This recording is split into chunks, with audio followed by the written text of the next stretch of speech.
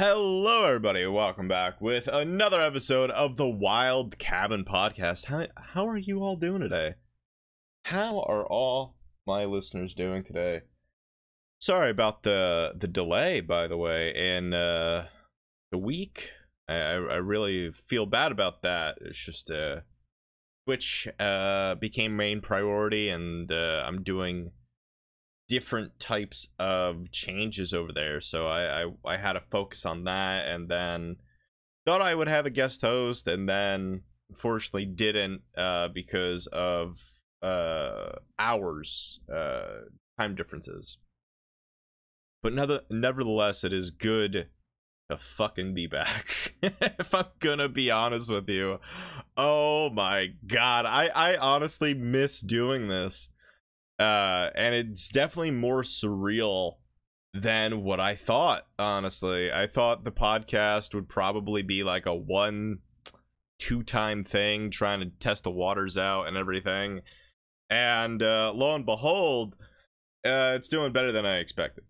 If I'm gonna be honest with you, it's doing better than what I expected, and I'm very happy about that. It is literally me just shooting shit on a podcast that is different from a video game. It's literally my voice minus the video game part from Twitch and no camera.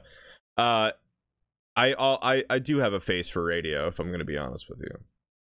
I'm not saying that's bad or anything, but I have I feel like that. I think I'm very attractive, but I feel like behind the camera is where I thrive the most, and especially with last episode with MVP, it was a very good episode, and I hope one day I could top that, or like I said, let me know what you guys think on my media, Mr. Joe Wilde, if you want MVP to come back.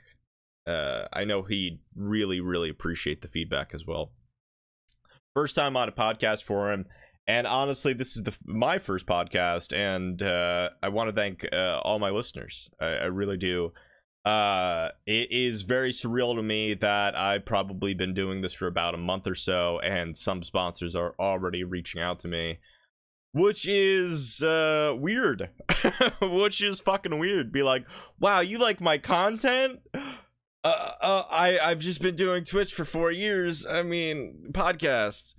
But I think I also have the mentality of I'm not really that hard on myself with the podcast. I feel like I'm more relaxed. I'm more centered, I guess, in a way, because I'm not focused on that. I think it's my back burner project. If it goes somewhere, great. If not, it's just I tried, boom, let's move on. Like another project that I could focus on. I want to apologize in advance, by the way, because my throat has been killing me. So excuse me while I drink some water. That's some nice fucking water. So honestly, if I've caught myself, because I always say, if I'm gonna be honest with you, if I'm honest, I think the topic for today is gonna be hard on yourself. Because I've noticed, sincerely, and I'm gonna correlate this with a documentary that I've watched recently. I have watched The Undertaker: The Last Ride documentary on Peacock. Now it's on the WWE network, and it's very weird to me. I haven't watched wrestling in a very long time. Before I get, oh, wrestling's fake, oh, fuck you. First of all, it's still real to me, damn it. And second of all, it's a script. If you know nothing about wrestling, short version is sometimes two people, if not more. It's like a theater. It's a theater for however long that it could go, and it's two people acting. It's just two actors trying to make a performance, an entertaining performance for the fans. it sometimes really good, sometimes it really sucks depending on the situation. But the documentary is about the Undertaker and his road to retirement, basically, hence The Last Ride. And he said something in the most previous episode that I've watched, is if he's not hard on himself, he will never thrive, or he would have never thrived to the talent that he's at. And my big problem is he was his own worst enemy.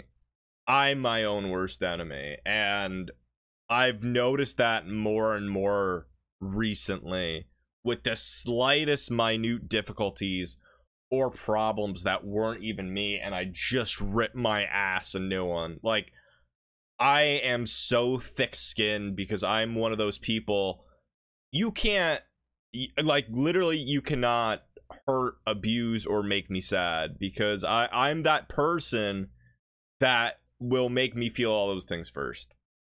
It's a very, very hard topic, and my biggest problem in life, I mean, when I was in the military, I had an injury.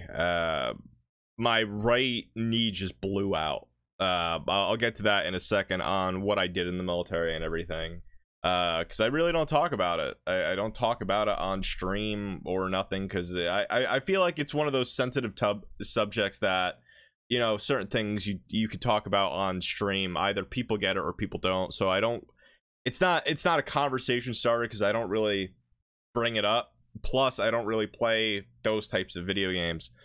But when my right knee blew out on a ruck march, and then it blew again on a boat, they basically told me, one, you're not mentally stable, and two, we don't want you anymore. And that's the term where I call myself a dirty penny or a worthless penny, just because it's not that I didn't feel, I felt like a big failure, and at that point I put all the blame on me.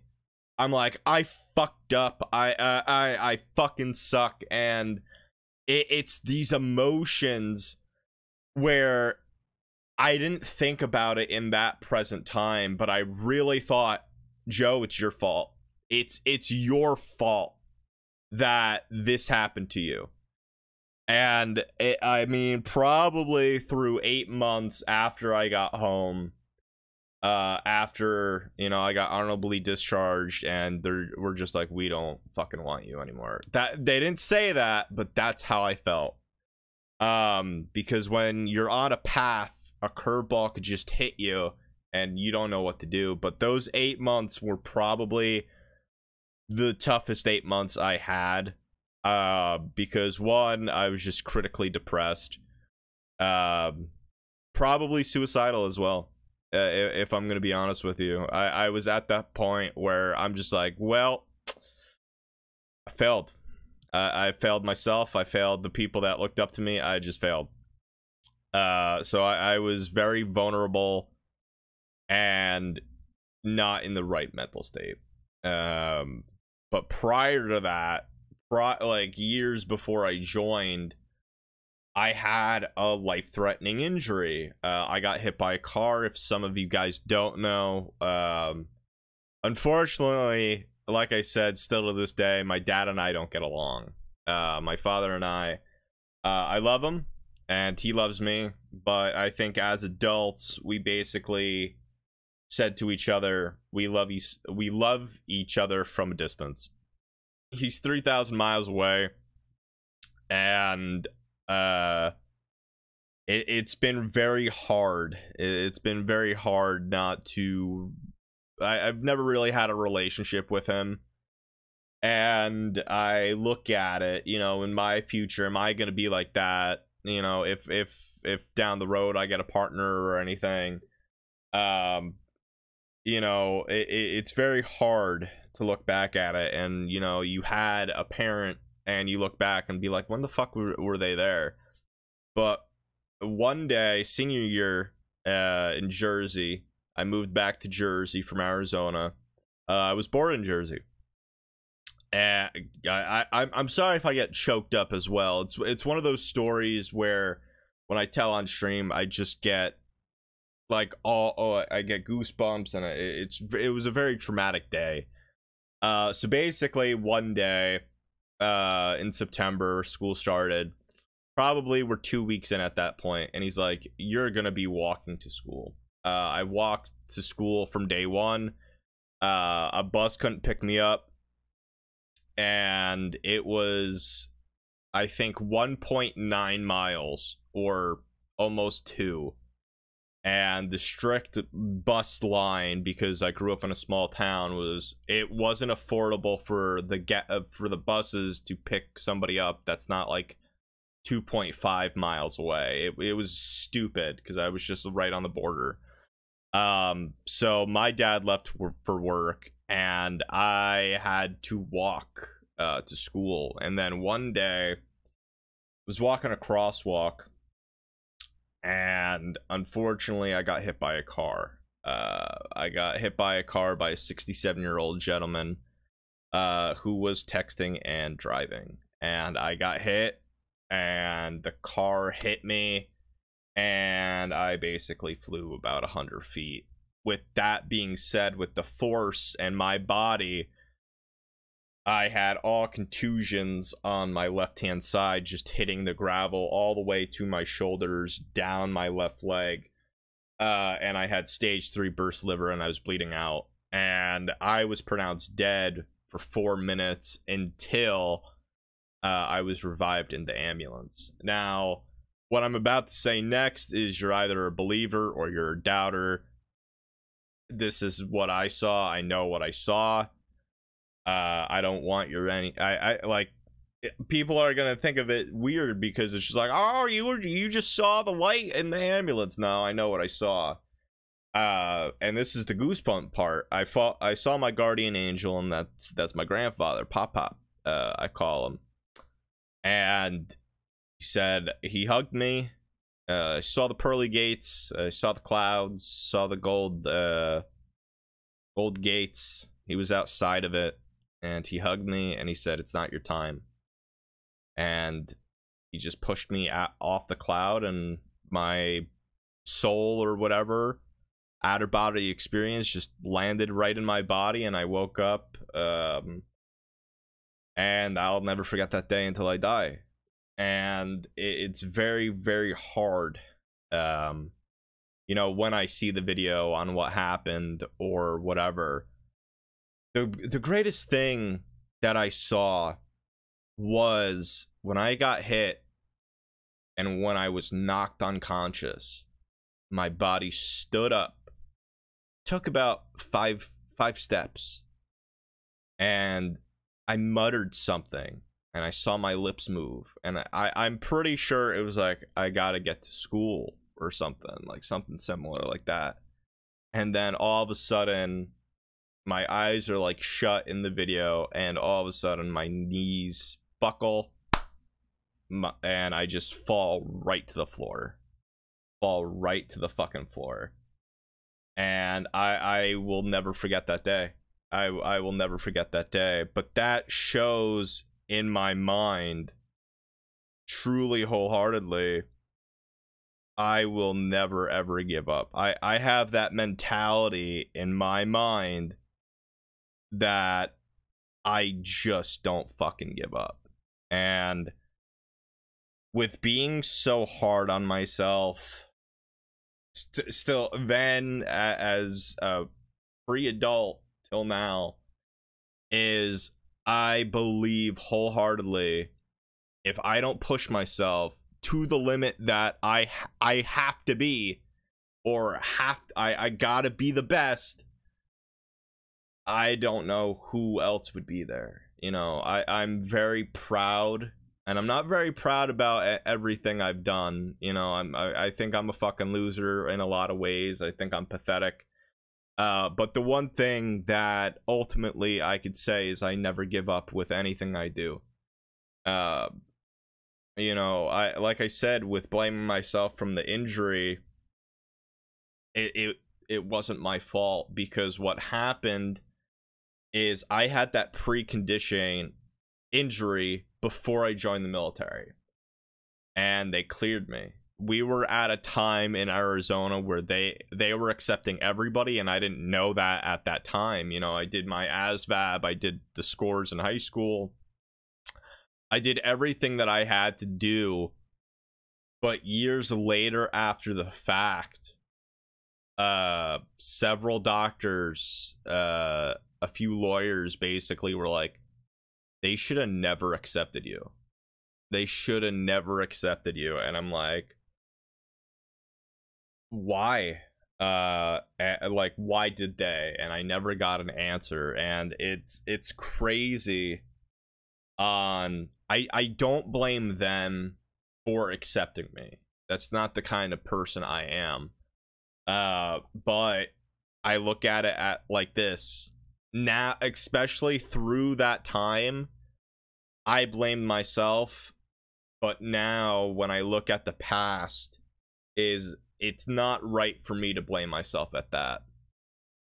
I'm not that type of person to look on the past or the future. I mean, I used to plan everything out. Fucking from days among weeks till months. I remember when I was fucking having a calendar, and I'm like, this is when I'm going to ask this girl out. This is where I'm gonna hold their hand, and boop, boop, boop, boop, boop. Like, simple shit like that. Where ever since the car accident, I couldn't plan anything ahead. I just can't.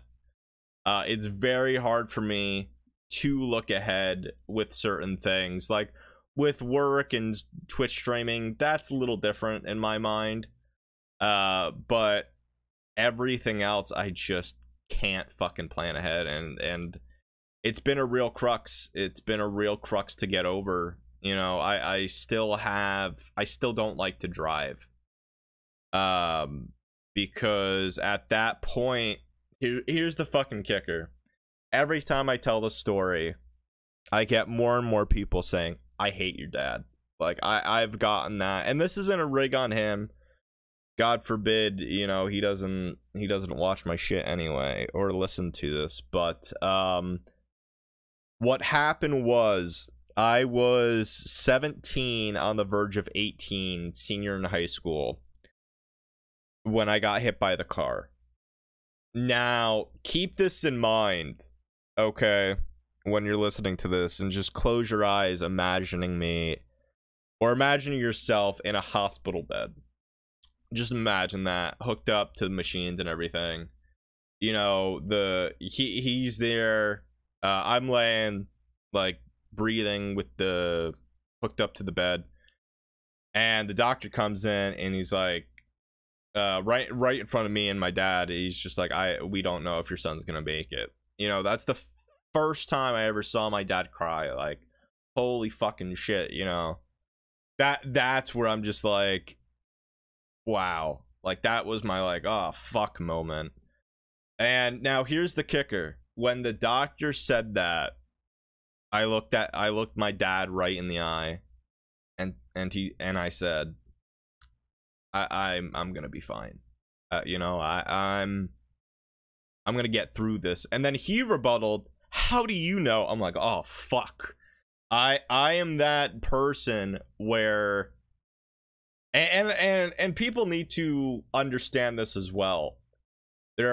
I feel like there are certain breeds out there of people that know how to do this. I'm one of these people where if something's wrong with me and my body, I know it before any doctors tell me to. It's not like you're sick or cold, but it's more than that. It's like a feeling like I could get through this or whatever. But then, okay, now flash forward 2 days. So I'm still in the hospital at this point. I'm still recovering.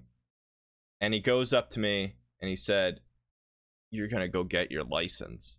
And I'm still healing at this point. And he said, you're gonna go get your license.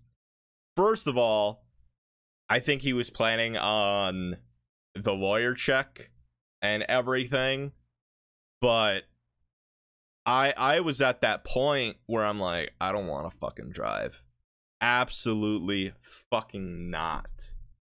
I was not in the mental stability at that point to mentally give a fuck about anything about unless it's recovering. That was my main focus, because if I didn't heal, you know, properly and take the necessary time to heal, I would have been fucked. And I don't want to panic over a vehicle that I just got hit with.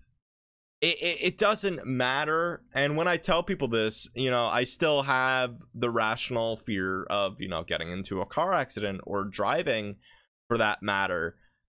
They're like, just get over it. It's that simple. It's not that simple. It is not that fucking simple.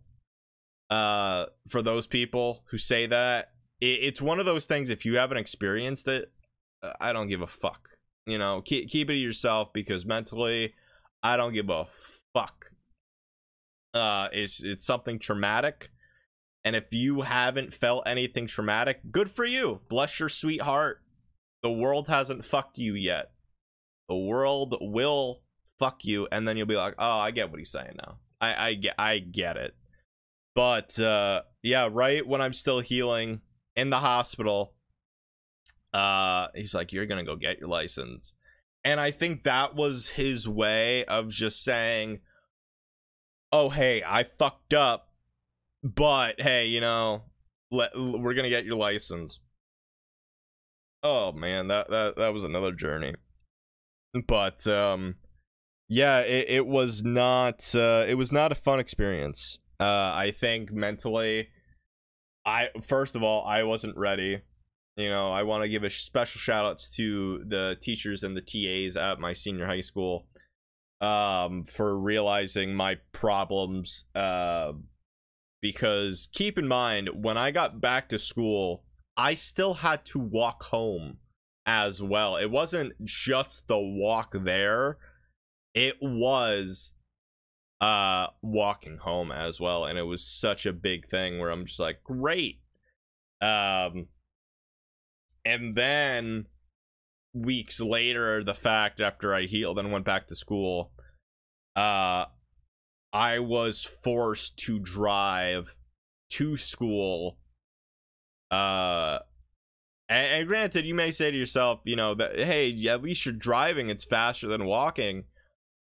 Yeah, but when you're behind that wheel after an accident and you're still healing, it's not good. It's not mentally good for me. But yeah, that was me. Now here's the kicker. It got worse when I had to take my test, because I was very nervous. I'm very, very nervous. One, when I take tests. And even if I know everything, I'm just like, so I'm stupid, basically. I'm stupid under pressure. And I had to take the written part of the test 12 times, if not 13. And how it works in New Jersey when I got my license is you have to wait a week, study, and then take the test again. You just can't take it back to back. And I'm like, well, fuck. So at that point, he's getting pissed off because I'm like, I'm studying this book, and I'm just not retaining any information. And the only questions that I got wrong were the alcohol questions. And I have never taken a sip of alcohol. I have never smoked. Nothing. And I'm just like, there are so many alcoholic questions. And I feel like a dumb fuck, because how am I supposed to know 0.8 or whatever the number is the legal substance? But I'm like, how the fuck? What I get it, but for me, I'm just like, I'm that 1%. I don't fucking drink. I'm not gonna do that.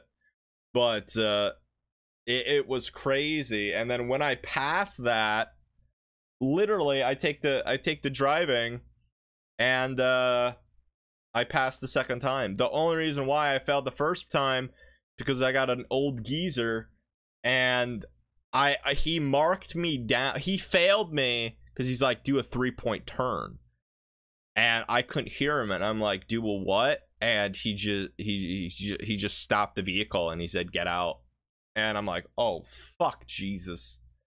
But it was a crazy ride. Sorry about that. I had to take a sip of water. But I mean, I guess the moral of the story is never give up. You don't know what life is going to throw at you. And that's the problem. That is the problem with me, especially with Twitch now, where I'm sort of in that phase of it's picking up, but so is work. Outside of this, where I've been getting more and more not job applications, but interviews through weeks to come, and it is just going to be a juggling process where what is the main focus? You know, down the road, the main focus could be the podcast. But currently, right now, it is Twitch, and I'm sort of okay with that. But that is for right now, actually, until later on, where things just happen and some things may fall through. Via giving up and being my worst critic, I definitely think I improved from when I first started, absolutely. And without that sternness, that anger that I have deep down inside, where if people see that, and people have seen it on camera, where I just call myself a fucking idiot over the smallest minute things, and it has like it's inconsequential, it eats me up. It eats me up because I'm like, you should fucking know this shit. You should know that. And half the time it's OBS fucking up. OBS Streamlabs, which is my software. And sometimes it's just dog shit. And I have no control over it whatsoever. And I'm just like, well, it's my fault. Even in reality, it's like, no, Joe, it's an audio glitch from Streamlabs. It won't open up or something. And I just lose my temper. And I tell everybody, it's not anger. It's the passion that I have. Because if I think I am the best, God damn it, I will work better than everybody else. I'm here day in and day out. No matter what the fuck you do, if you don't think you're the best, get the fuck out. And that's honestly how I feel. I want to do something that's entertaining and pleasing to the people. And when I'm here every fucking day, it eats me up. Because the worst feeling that I could ever feel is feeling like a failure. That is my biggest fucking emotion. Not happiness, no. If I get happy, you better be thinking I hit the lottery or I found a rare Spyro item or something just happened, because it's very, very rarely, I hate to say it, that I'm happy. And there's nothing wrong with that. It's either I have a really, really high standard, or I'm just not that type of person that gets happy that all the time. It is what it is. Now, that also goes to the standpoint of sadness. I rarely get sad, and when I do, I tell people, look, I'm not mentally ready. I'll message you when I can. And I'm at the like I was at that point months ago where I had to tell people, like, hey, I'm taking a break. I'll be back. I don't know when, but I will. And I was literally gone for a whole week, never before. And I hope never again at this point. But it's not like I burnt myself out. It's just I just felt like a failure. And it's when the doors close, where I'm that type of person where I love people to death. I really do. But it's my problems. Let me deal with my problems. I don't want you getting sucked with my bullshit and asking how I feel, because I'm going to tell you, look, I'm fucked up in the head, or I'm sad and I don't want you to see that side of me. And I say it out of respect. And I don't think a lot of people get that. But I'm that person where I'll love you to the day I die. But if you're in my circle and you're in my hole, or whatever, or you're fucking out there on the battlefield with me, it goes a long way, because, you know, I love you, but it's how I deal with my problems, and it's out of courtesy, like I said. I know some people can't really explain it, but how I explain it is I love you enough for you not to get sucked in my bullshit. And, you know, if you really think about it, a lot of people have said if they're close to you and you call them family and you love them, you need to tell them about your problems, and hopefully they could fix it, or help you fix it. But unfortunately, mentally, stability, I can't say that. I'm one of those people where I will say I love you and mean it from the bottom of my heart, for example. But with problems, if you're not here with me, or you're not face to face, it means nothing, unfortunately. And it's fucked up to say a little bit, and I get that, but I'm so used to a one-way street. I don't have the repercussions, where I've always been known, hey, it's a one-way street. I love you, accept it. I don't deserve your love, and I just push their love away, up until, you know, probably a year or so ago, where it's just like, no, love isn't like that. You could give as much as you want, but I'm so used to people not giving it back. It's very rare where I'm like, oh fuck, so you're giving me care back, and I'm just like, I don't know what to do here. But it's very rare. But I'm that person where I won't believe you if you say you love me, or in a way, or whatever, until it's face to face. It's just one of those things where, since I've been doing streaming for so long, and I've been in front of a camera, and I've talked my whole adult life, where everything I say or do, I do it. No ifs, ands, or buts. You beat me in a bet, I'll do the bet, absolutely. I keep my word. But it sort of goes, it's not that I don't believe you, because I love you, you know. If I say I love you, it's point blank. You're in the family now. You're in my circle.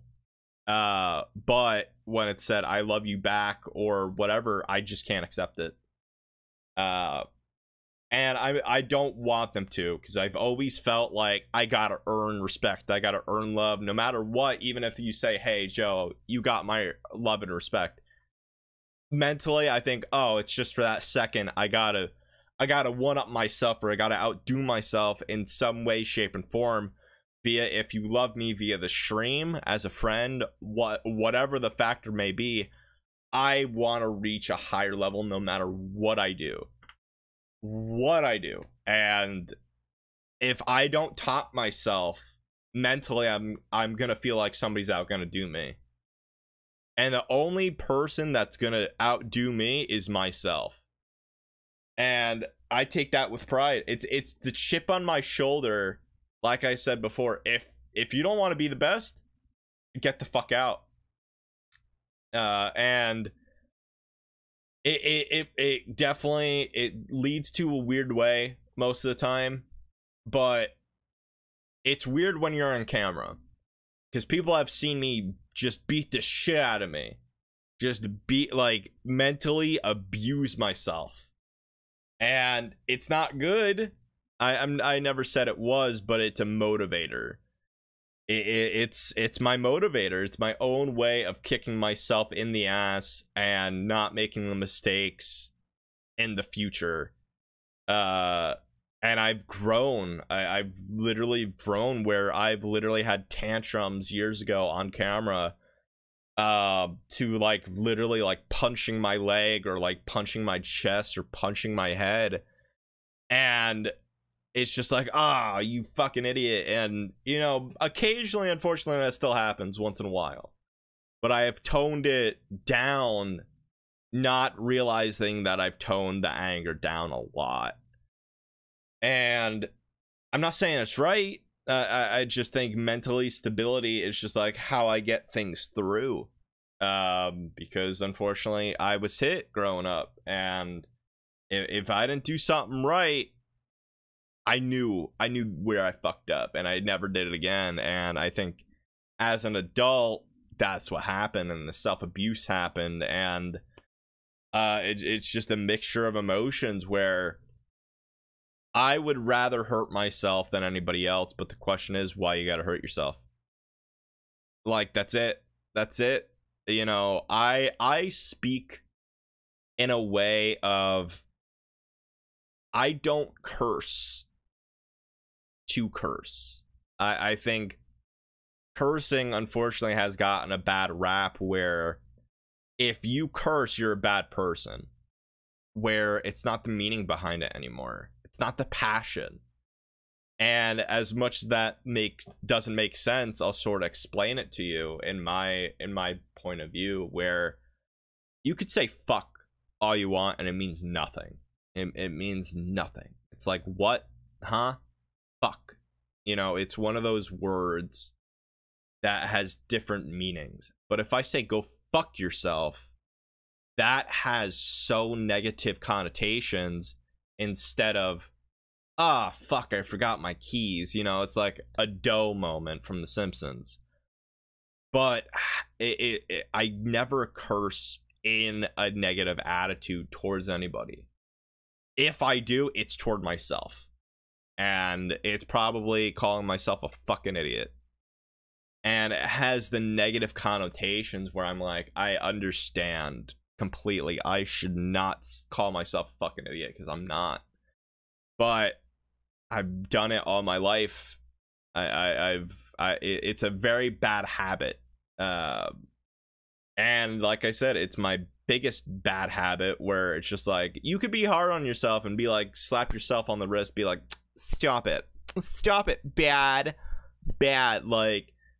But there are certain people like myself where I just take it way too far, and I don't realize it, because I'm just like, oh shit, you know, you fucking idiot, you know, you should have saw that, you should have done this. And it goes to the problem where if you're so hard on yourself, you just can't let people in. And it's a two-way street, you know. If I can't be happy, or if I don't see happiness in my work and I never give up, it goes to the point where if you never give up and you try, and it's ultimately a failure, that's called insanity, because you're doing something same and you're expecting a different result. Hence the insanity, where I just lose everything. I lose every ounce of confidence and happiness and joy, and I just lose it all, unfortunately. And you know, like I've said, that where I've always said, no matter what you do, you could, as long as you try for a certain amount of time and it doesn't work for you, just give it up. There's nothing wrong with give up. There's not. But for me, I'm sort of weird in the way of, I'll never give up out of spite or stubbornness. And that is such a bad attitude to have, where it's not even about me. Where it's just like, when I put my mind to something, I'll do it. Like I will do it, no matter how long it takes. And unfortunately, sometimes you fail and sometimes you succeed. But if you don't have that motivation to do it, then you should just give up and move on to something else. And my problem is, I have motivation, and I like what I do. It's just, not succeeding, unfortunately. And that's fine. I'll eventually get there. I'm not gonna be like the boo-hoo scenario where I throw in the towel after a fucking shitty stream or a shitty day and I'm just like, nah, I'm done here. No, it's so I'm gonna do it, and when I do it, I'll look back at these moments and I'll be like, wow, I went through a fucking lot, no help whatsoever, started from zero, now I'm here, and I'm, like I said, I'm very happy where I'm at. But it's the craving on, I want to be the best, I want to be a top 10 person, I want to be number 5, I want to be number 1, and that's what motivates me. If I'm not there, if I don't get there, and I don't have the passion for it in some way, shape, or form, I got to do it for me. And that's the problem with goals, in my opinion, where when you bring other people's in your hopes and dreams and aspirations, you're not really doing it for you anymore. You're doing it for others, and they're your dreams, they're your aspirations. You got to look yourself fucking right in the mirror and say, what the fuck do you want? And if what you want is not what they want, too bad. You follow your heart, you follow your mind, and you fucking do it. No ifs, ands, or buts. Nothing should be holding you back. Nothing. No gimmick, no facade. You be your true self, you get your fucking dreams, and you put your life back on track. And unfortunately, it's not that easy sometimes. Sometimes you just have to wait a really long time until you get that one lucky break. And once you get that one lucky break, you're off to the fucking races. But the matter of the time is, how long do you wait? And that's it. That's it. How long do you wait until you give up? But I would love to know what your hopes and dreams are. Truly, I do. What do you want to accomplish? What are your goals? And I'm gonna leave it at that.